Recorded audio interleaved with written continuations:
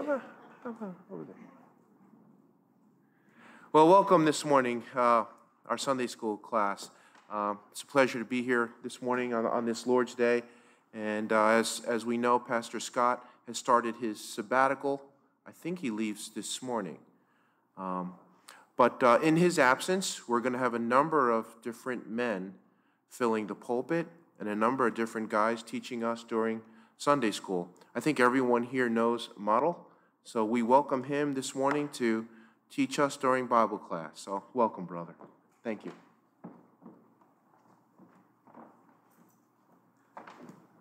Good morning, all. Glad to see you. You know, ideally, in Bible class, it's that last word that we want to fulfill, the word class. So I'm not here to pontificate or to entertain, but I really want to open the floor this morning, and that's what I'm going to do. So I'm going to hope for a back and forth dialogue, because the section of Scripture that I'd like to look at this morning has a lot to teach us if we stop and put on our Bible school hats for a moment. Many years ago, I walked into Northeastern Bible College, which used to be in Essex Fells and eventually got swallowed by the King's College, still there. And here's what I heard on the first day of Bible college, good old Northeastern, in classroom 101, which was the biggest classroom of them all. And they said this: context is king. Context is king. A verse taken out of its context often becomes a pretext for anything the speaker wants it to be. So that drives us back to the question of asking about the context. So let's open our Bibles, and if you don't have a Bible with you, some of the people now have it on phones. I'm no longer offended when I see people looking at their phones during my message, because I actually was at a conference overseas several weeks ago, and every ounce was important.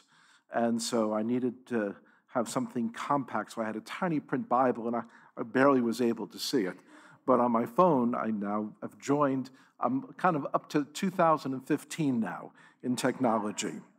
So in Luke chapter 4, there is a very interesting passage that may be well known to you who are good Bible students, but I'd like us to stop and consider the context. And that's what we're going to do, and we're going to pause for questions, and hopefully you'll have a few answers as I ask questions, and maybe vice versa. Context is everything. It is possible to approach the New Testament scriptures with blinders on. The reason they put blinders on racehorses is they don't want the racehorse looking to the left or right and getting distracted. The goal is always in front of them. And that's appropriate if you're in the Kentucky Derby. But for us, opening up God's Word, it's really not appropriate. We need to see what's going on around us. And the reason for that is, if you don't understand or you willfully ignore the context, you're then not getting the proper interpretation of what the verse means. There's I'm going to reveal a little bit about my age. There are old skits. I don't know if you remember the Honeymooners. There were a number of skits where Ralph would come to the door and he'd listen, and there was his wife and some other voice that he didn't recognize. And the two ladies were talking about something that seemed very suspicious. And as he's listening, he's getting more agitated. He's thinking, oh, she's being unfaithful. And he barges in. And they both have scripts in front of them, and they're rehearsing a play. That's an old sort of gag, and that was commonly used. But that's the type of thing that happens when we go to especially a narrative passage of Scripture, and we ignore the context. I understand. It's very tempting to want to go into the Bible and extract those little nuggets that are very tasty and very delicious and feed our souls and remind us of the nature and character of God. And that's all fine and good. But sometimes you wind up taking a verse so far out of context that your understanding of it, your interpretation, your application of it, actually winds up being entirely different from the way the passage is used in Scripture. Probably in Luke chapter 4, we will have a passage that a number of you have read. It's a passage that is common, so I'm going to turn there. And in Luke chapter 4, there is a situation where Jesus is just beginning his public ministry. Okay, so Messiah Jesus is at the beginning of his public ministry. He begins his public ministry in chapter 4 with those days in the desert, where Jesus goes off into the desert by himself in preparation and strengthening. He was fully God. We affirm that, but at the same time, he was God enveloped in a human frame. So the human part of who he was felt hunger, felt temptation. That's why Scripture says he was tempted in every way as we are, yet without sin. In other words, he didn't float above our problems. He plunged into the mass of human endeavor. He was fully involved in all human activity. He grew up as the oldest child in a family where there were at least 5 or 6 kids. His 4 or 5 brothers are named, at least 2 sisters. So you have a busy household of at least 7 to 8 children. He's the oldest. You're the responsible one, Yeshua. You should be, this is what he heard. He saw the misbehavior of his siblings. He saw the misbehavior of the people around him. So it wasn't as though he comes to our experience without knowledge of what we go through. And so in chapter 4, he is in the desert.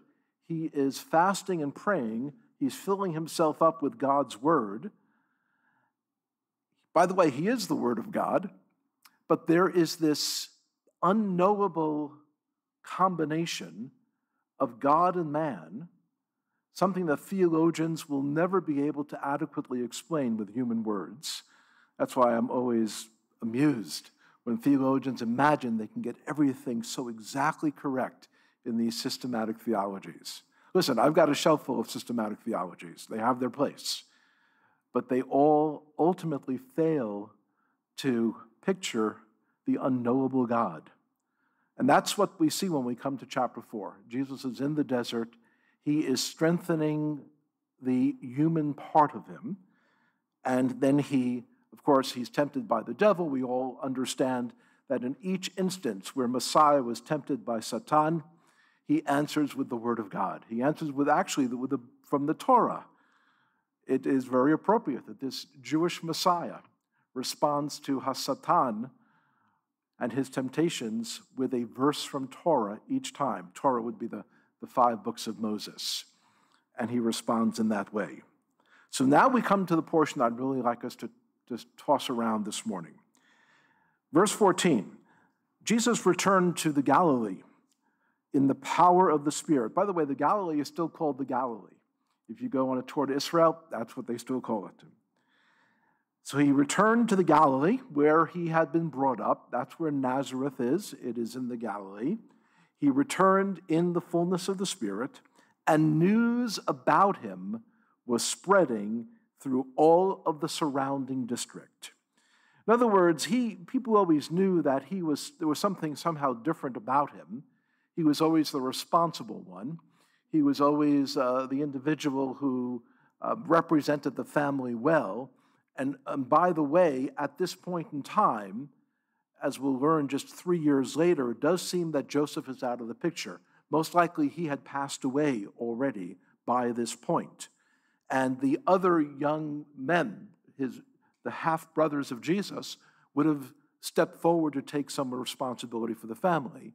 And yet Yeshua was always the one who was there, able to quote God's word, able to represent the family. So news about him spread through all the surrounding district. And he began teaching in their synagogues and was praised by all. Let's pause for a moment. There, Luke chapter 4, verse 15. He began teaching in their synagogues and was praised by all. Friends, I understand that it is difficult for most of us to separate our cultural context of belief from what happened 2,000 years ago. So here we are, we're on a Sunday morning, it's Sunday morning in America, in church buildings across this country. Congregations are meeting or preparing to meet. I just got a phone call as I was preparing to leave this morning. I'm here, but I'm actually directing the program of the Ariel Bible School in upstate New York, which is an 8-week Bible course, 8-week school, and I'm in charge of some aspects of it, but I can't get there until about 8-9 days from now. So I have a deputy in charge, and he gave me a phone call this morning to report that everything is in place for the Sunday morning service. He and his wife are doing music. Our guest speaker, a physician, is in place. And so they're meeting there in a cabin up in the middle of the Adirondacks. And we're meeting here, and there are people meeting in larger and smaller buildings. And that is our context of what we think of when we think about believing in Jesus. Sunday morning Christianity in America. But understand that in Luke chapter 4, we have the Christ. The Christ. And what was his common pattern? Verse 16, he came to Nazareth, where he had been brought up, and as was his custom, he entered the synagogue on the Sabbath and stood up to read. Let me ask for some responses here. When you think of the word Sabbath, what day comes to mind? Just honestly, ignore the fact that I'm here and I've got this beard and I'm Jewish. When you typically growing up in whatever evangelical, what did you think of? Someone. Sunday. Yeah. Most people who are followers of Jesus the Messiah, when they hear the word Sabbath, think of Sunday. What title have you ever heard Sunday called by? The Lord's Day. Anything else? Day of rest, thank you. Do you ever hear anyone call it the Christian Sabbath? That the Lord's Day was changed from Saturday to Sunday? These are all concepts that go around. Now, I'm not here to disrespect any of that, but let me make a simple suggestion. God rested on the seventh day. You know, some calendars, if they're traditionals, are set up with Sunday in the left-hand column. The first column is Sunday. It's the first day of the week. And it progresses all the way to Saturday, which is the seventh day of the week. The Lord saw all that he had done in creation, and on the seventh day he rested. He ceased. He had a sabbatical. He rested and he ceased. Not that he needed to physically rest, but it's a way for us to understand what happened. And so Sunday has always been the first day of the week. Saturday has always been the seventh day of the week. It's always been the Sabbath. The Sabbath as a regulation is different from understanding the Sabbath as simply something that we see in creation. Not until Mosaic law, again, not until Mosaic law was given by the God of Israel to the people of Israel, not until then was Sabbath commanded as something that people needed to follow. Now, the Sabbath had always been Saturday, but it wasn't a command as far as a set of rules and obligations of do's and don'ts until you see it come forward in the Torah, in the books of Numbers, Exodus, Numbers, Leviticus, Deuteronomy, in those 4 books of the Bible. That's when it becomes a rule. But here, Jesus is in the context of his day. Think about the town of Nazareth. Has anyone ever been to Nazareth? You've been on a church tour of the Holy Land. You've been to Nazareth? Anyone? I was in Israel. I spent a month in Israel in 2018. And I walked up and down the streets of Nazareth. It's a very hilly city. It's always hills in one direction or the other. 2,000 years ago, when this was written, Nazareth was largely Jewish. It was almost predominantly Jewish. The synagogue there in Nazareth, mentioned in verse 16, probably wasn't the only one. There were probably others as well. In fact, if you go back to verse 15, news about him was spreading in the district. Where was it spreading? In the synagogues, because he was going around teaching. So, verse 15, he began teaching in their synagogues and was praised by all. And so, again, context is important. Sunday, at this point, is just the first day of the week. If you go to Israel today and you ask them, what are the days of the week? They would tell you Yom Rishon, Yom Sheni, Yom Shlishi. The first day, the second day, they actually call the days of the week, not by the Roman gods that we have adopted, Thursday, Wednesday. There's nothing wrong with that because those have completely lost their pagan associations. We don't use, when we say Thursday, we don't think of Thor, okay? It's Thursday. I've got to get the laundry done because it's Thursday. That's all we think of. So don't let anyone put a guilt trip on you. Oh, why do you call it Thursday when you're referring to a Roman god? By the way, that same logic goes to Christmas as well. This is why I reject all those silly ideas that, oh, we can't celebrate Christmas because it has this pagan origin or this thing. No, these things are completely separate from what Christmas is to believers today. We celebrate it, and rightly so, as a celebration of the birth of our Savior. And that's a good thing to do. So don't let anyone pull what is called an anachronistic sort of reasoning, where they pull something that used to be true 2,000 years ago and say, well, that's what it was 2,000 years ago, so that's why you can't do it today. 60 years ago, we could have used the word, hey, I feel gay today. There were songs, the Music Man, they're marching and saying, it's wonderful to be gay and happy. Well, we can't say that anymore because the word has totally changed in its meaning. And so those words are important. And here in Luke chapter 4, what we see Jesus going to a place on Saturday. It's Saturday morning. What do you think they might have done in a typical synagogue service? I would really be curious to hear this. What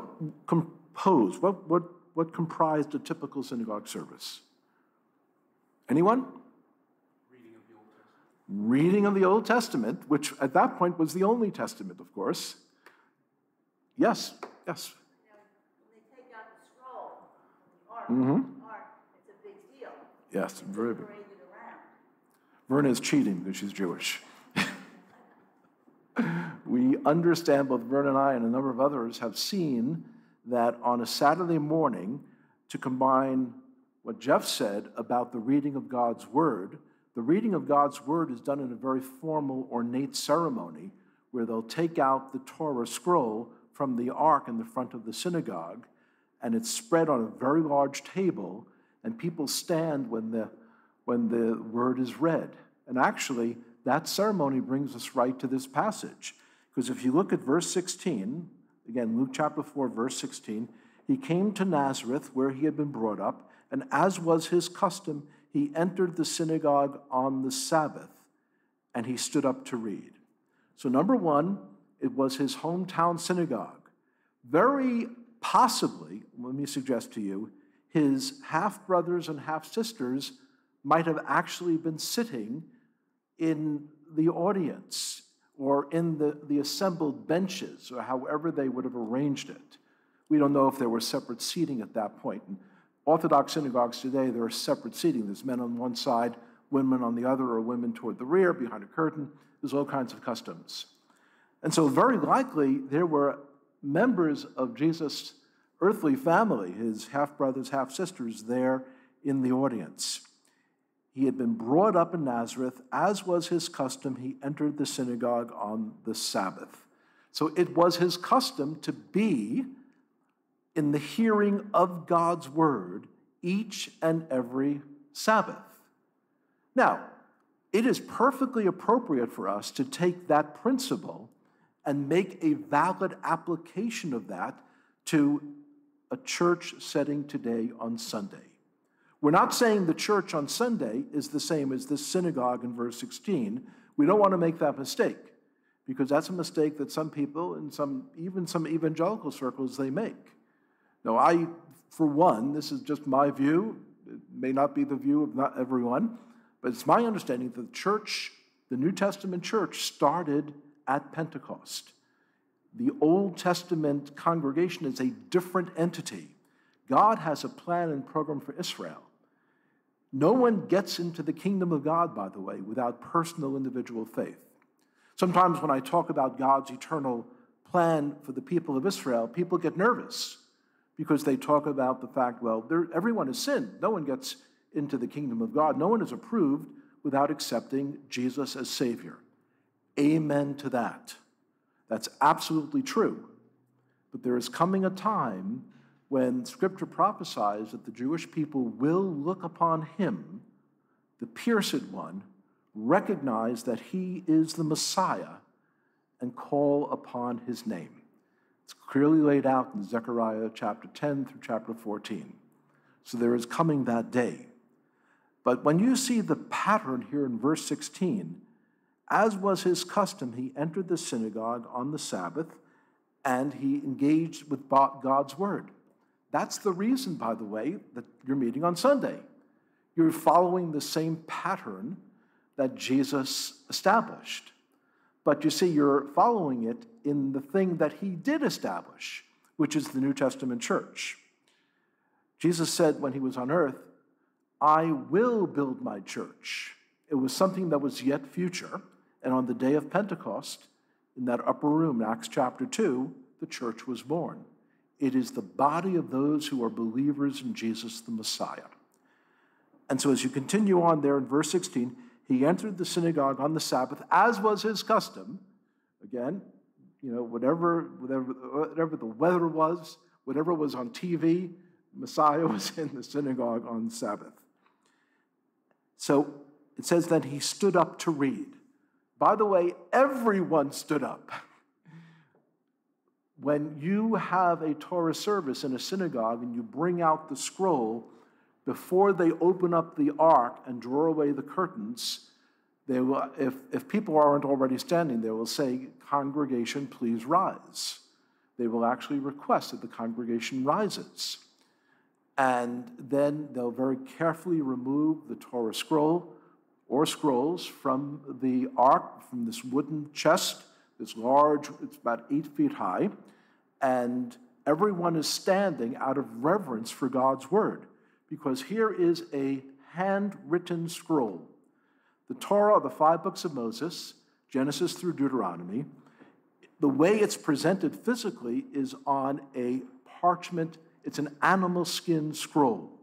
Animal skin, usually goat skin, sheepskin, that has been stretched very smooth, sanded down, cut into rectangles, and then sewn edge to edge to make a very long scroll that is approximately, in feet, it's maybe about 110 feet long. It's that long, and that's a small one. And so they have this Torah scroll. There is some aspect of it that maybe it's almost like worship of an object. We don't want to worship objects. God's word is eternal. It can't be contained in a printed book. It can be contained in a Torah scroll with handwritten with a quill pen on parchment. It is the word of God, but the word of God is eternal. And so Messiah stands up to read. Everyone else is reading. Now, typically what they did in the Torah service at that time is they read a portion of God's word from the 5 books of Moses. In fact, if you would go on any website right now and say, what is the Torah portion of the week? You would find that synagogues typically will post what Torah portion they're reading that week. Every week they read the same portion. And so it can be Berachato, it might be Lech Lecha, it might be a number of other portions. And so they are all reading the same Torah portion, which typically are about 4 chapters of the books of Moses. But then, and here's what we're going to see in this passage, there is an accompanying, a matching reading from the prophets. And that reading is called the Haftarah reading. Sometimes pronounced Haftorah, but it's really Haftarah. What that means is they look at the Torah portion for that week, the liturgical portion, they look at its theme, and then they try to find a matching theme in the Torah, in the prophets. So if the Torah portion is talking about mercy, they'll try to find a portion in the prophets that talks about mercy, and there are many of those. Now, in this instance, notice verse 17. It says, the scroll of the prophet Isaiah was handed to him. Okay? Now, what it seems to be is, in verse 16, he's reading the Torah portion because he stood up to read. We don't know if this is the same thing as verse 17. One way or another, it wouldn't actually matter, because in verse 17, the scroll of the prophet Isaiah was handed to him. Each of the prophets was written on a separate, large parchment scroll. And Jesus opened the scroll and found the place where it is written. And now he's about to read the Haftarah portion. He's about to read the portion from the prophets that accompanies the Torah portion. This is what he reads. The Spirit of Jehovah is upon me because he has anointed me. Do you know that the word anoint in the original Hebrew is the word Mashiach? It's the word Messiah. Literally what that verse says, because he has Messiahed me, using it as a verb. He has made me Messiah to preach the gospel, the good news to the poor. He has sent me to proclaim release to the captives, recovery of sight to the blind, and to set free those who are downtrodden, and to proclaim the favorable year of the Lord. One of the things you want to do whenever the New Testament says he read from the Old Testament is, let's find the portion where he read from. Maybe there's another clue, so that's what I'm going to do. I'm going to turn back to Isaiah chapter 61. Isaiah 61 is where he was reading from, and let's see if there is anything unusual about the way that he read, and particularly about where he stopped. Okay, so Jesus starts to read the portion. It's Isaiah chapter 61, verse 1. He's reading from a scroll, and his last words are, I've come to set free those who are downtrodden and to proclaim the favorable year of our Lord. Now let's look at the original to see if Jesus quoted this scripture accurately. Chapter 61. The Spirit of the Lord God is upon me, because the Lord has anointed me to bring good news to the afflicted. He has sent me to bind up the brokenhearted, to proclaim liberty to the captives and freedom to the prisoners. Now here's verse 2 in your Bible, Isaiah 61, verse 2. And to proclaim the favorable year of our Lord. Wait a second, what's the next phrase? And the day of vengeance of our God. That's the very next phrase that is in the same verse. Turn back to Luke chapter 4. Wait a second, Jesus didn't say that. Why did Jesus stop in the middle of verse 2? Why did Jesus stop in the middle of verse 2? Well, look back at the Isaiah 61 text. In the first few verses, these are the things that Messiah is going to do. He's going to bring good news to the afflicted. We're all afflicted. He has sent me to bind up the brokenhearted. We are all brokenhearted in one way or another. To proclaim liberty to the captives. We're all captives to the cycle of sin and death. Freedom to the prisoners. That's what we all are. and to proclaim the favorable year of the Lord. But then it says, and the day of vengeance of our God. Well, wait a second. That sounds like what's going to happen when Jesus returns. You see, when Jesus came, he offered reconciliation with God, peace with God. Billy Graham got it right. Jesus came to offer peace with God because we had an offense on our record. And Jesus said, like the judge who pulls out his own wallet and pays the fine, I'll take care of that. That's what happened. And in his first coming, that's what he accomplished. But when we read about the return of Jesus, we read about him coming at the head of an army. You remember any phrases or any imagery? What happens when Jesus returns? Anyone? What's going to happen when Jesus returns? At the second coming. Let's leave the issue of the rapture out of this. At the second coming, what happens when Jesus returns? Anyone? Say it again? He's going to be king. That's right. Is there anyone opposing him? Or what happens to the people who oppose him?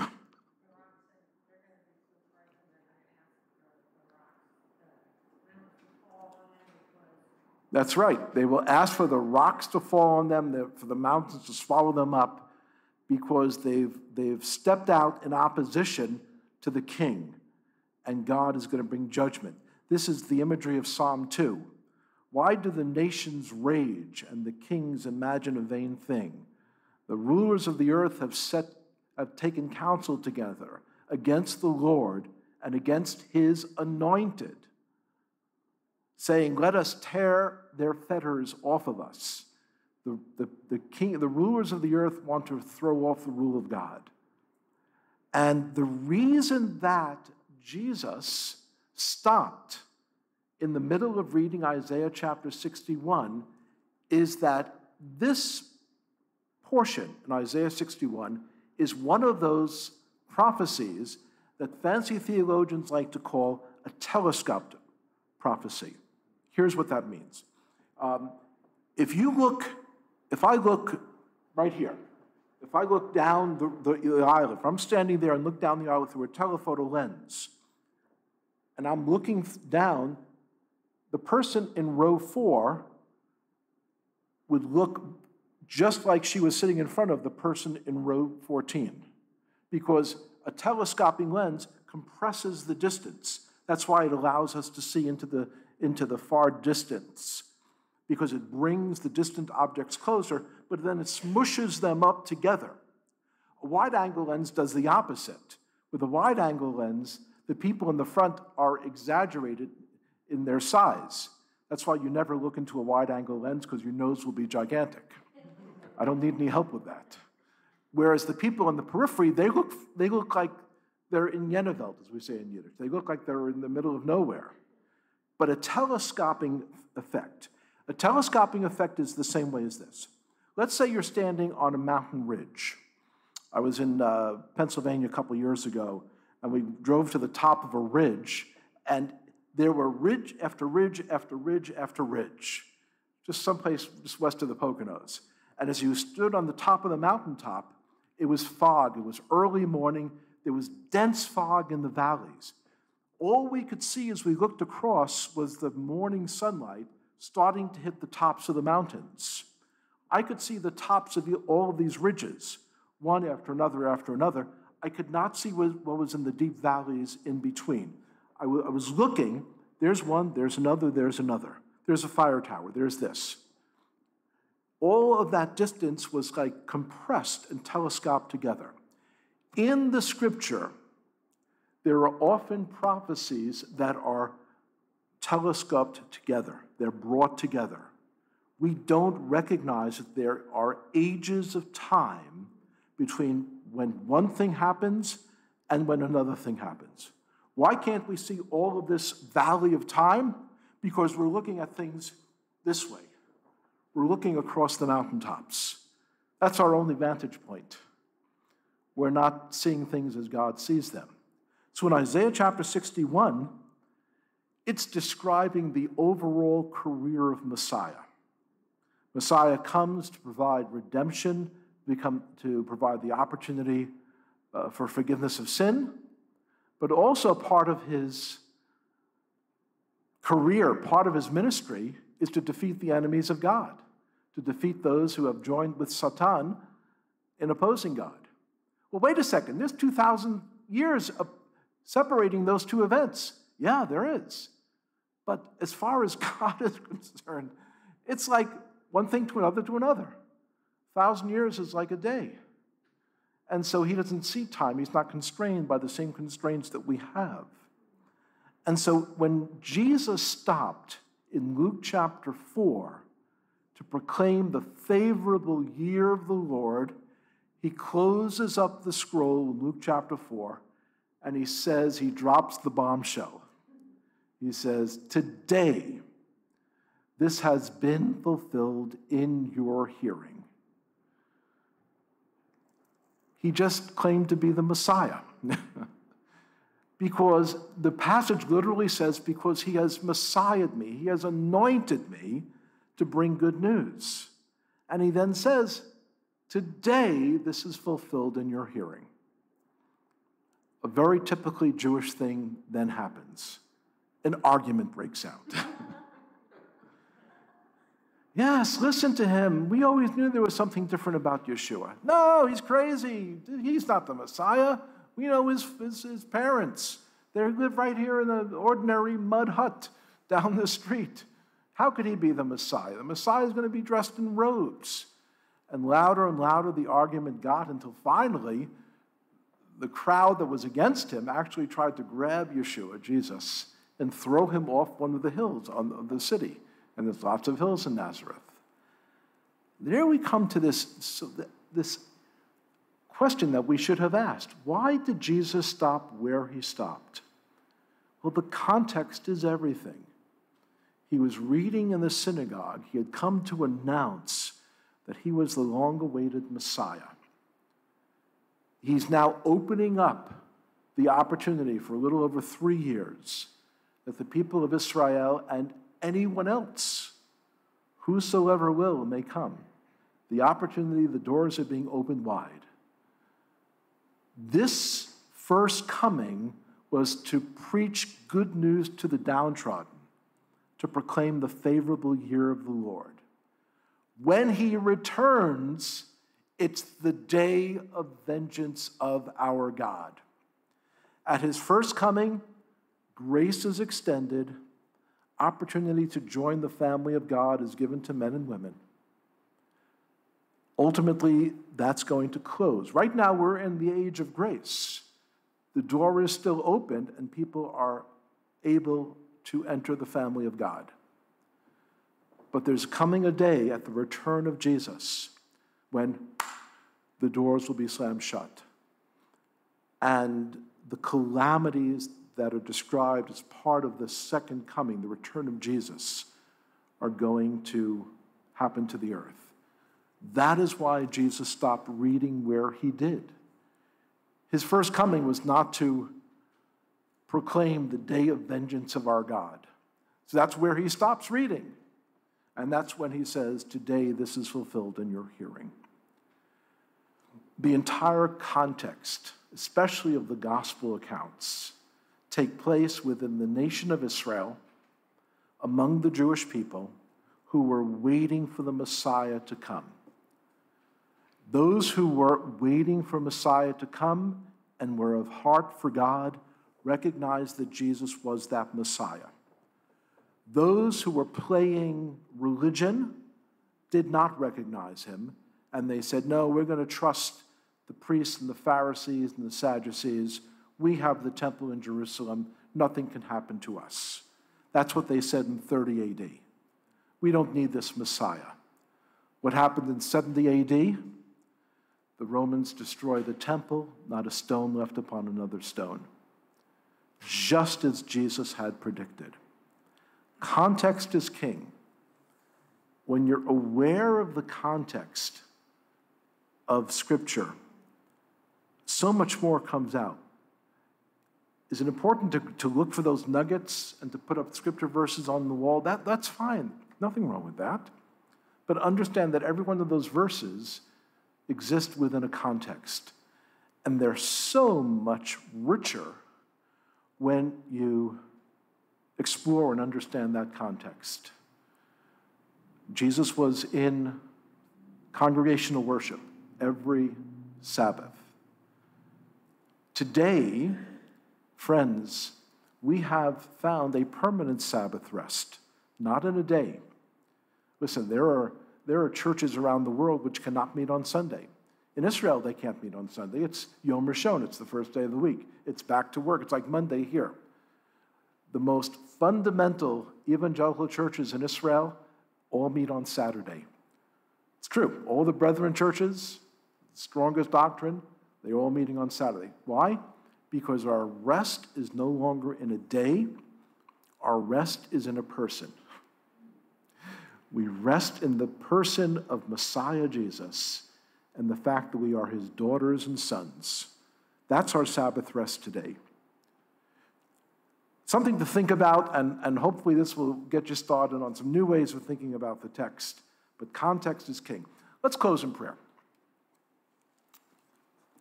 Oh, Lord God, we praise you. We thank you for so great a salvation. Oh, Lord God, we thank you that so long ago you promised to send to the world the Messiah. Promise was kept, and Jesus was born. Oh, Lord God, we thank you that he is all that Scripture said he would be, that he is the one who is become both our judge and the one who pays our bail. He's gotten us out. He's brought us then into his family. Amazing love. Oh, Lord God, we thank you for these truths. We just simply pray that we would continue in a spirit of seeing your hand work in all things. Oh, Lord God, we pray these things in the matchless name of Messiah Jesus. Amen and amen. And you are dismissed.